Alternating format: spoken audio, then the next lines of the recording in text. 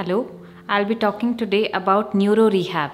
So, what is neuro rehab? So, when we hear the word, so the first thing that comes is for the patients who have suffered from stroke, traumatic brain injury, or who are having any brain tumors, Parkinson's disease, multiple sclerosis, Guillain-Barré syndrome. There is no end to it. There are numerous neurological conditions which can affect the patient, and any nerve-related conditions, it's a long-term care which is involved.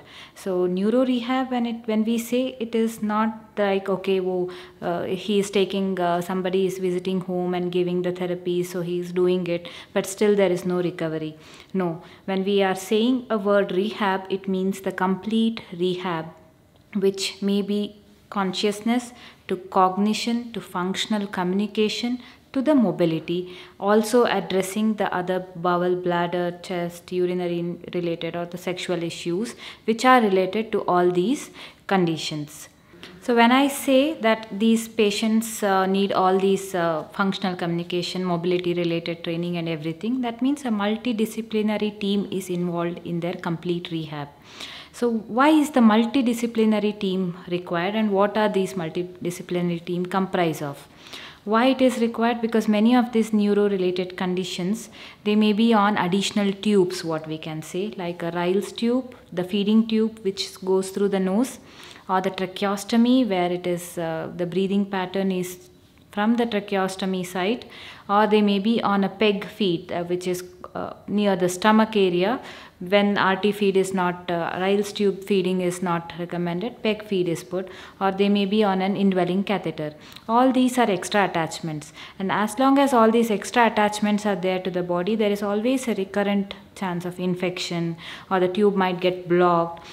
So recurrent visit to the hospital later on. The sooner we get rid of all of these would help the patient to actual recovery.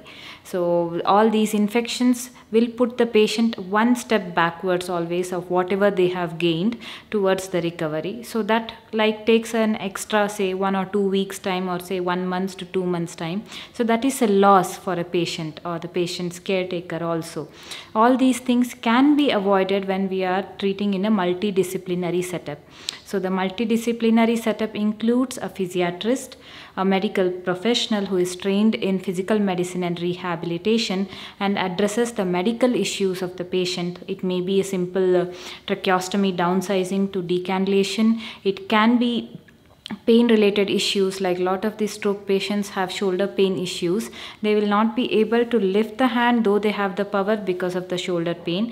All these things can be addressed by the medical person, and a repeated monitoring of the medications to avoid recurrent strokes. That also becomes equally important, because once a recurrent stroke is there, the recovery becomes even more delayed. All these things, and also if the patient is not conscious enough, how can some medications, when we add to it, how can the consciousness level come back? And or if the patient has too much of tightness, or what we say spasticity in the medical terminology, how to reduce it? Through medications or through injections called botulinum toxin injections, or it would require additional splinting, or when is the right time to get the surgery done. All these aspects will be decided by the physiatrist. And the multidisciplinary team also would involve people like psychologists to support the family and the caretaker, the nursing team who are very much involved in the daily care of the patient, and they teach the patient's caretaker how to go forward after discharge from the hospital. The physical therapist team who focuses on the mobility related issues of the patient to make sure that the patient is not bedbound. The occupational therapy team, which involves in the daily basic activities. It may sound simple, like turning on the bed or sitting from the lying down position, like say brushing on their own. All these may sound simple, but when the patient has got affected by these simple tasks look like a mountain for them. Also speech language pathologist who will focus on the swallowing, and speech related issues. When we say speech, there may be multiple varieties of affected conditions. When it affects the left half of the brain, there are different speech issues. When the condition affects the right half of the brain, there are different speech issues.